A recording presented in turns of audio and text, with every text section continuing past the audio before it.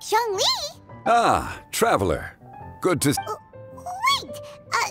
If I am to roam about the world, then I certainly mustn't limit my destinations. And it's quite a pleasant surprise to run into you here.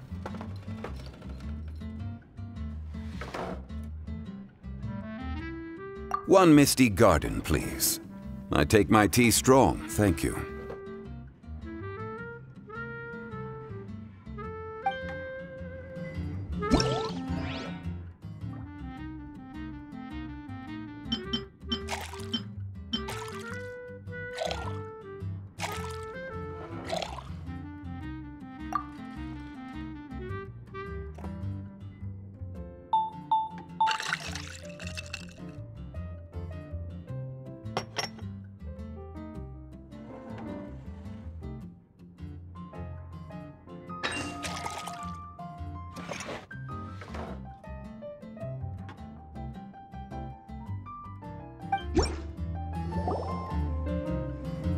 Sorry to keep you waiting.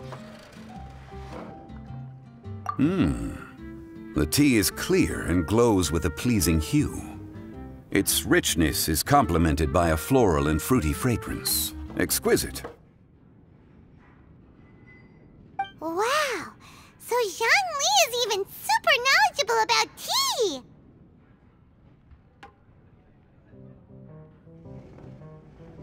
Paimon usually just gulps down the tea and says something... Mindfully savoring the tea shows due respect to the tea of good quality is hard to come by, and those capable of brewing tea according to the occasion and emotions, even more so. Oh, Paimon gets it now! So, could you teach Paimon how to savor tea like you do? That's correct. Every type of tea is unique. The more you drink, the more you will understand. Lower grade teas emit a musty and seemingly scorched scent. If you want to be more particular, according to Liyue ancient tradition, you could acquire a vintage goblet, which is used specifically for examining the... Oh no! All this time Paimon's been missing... Not to worry. Knowledge is vast. It's never too late to learn. As a beginner, you can try this method.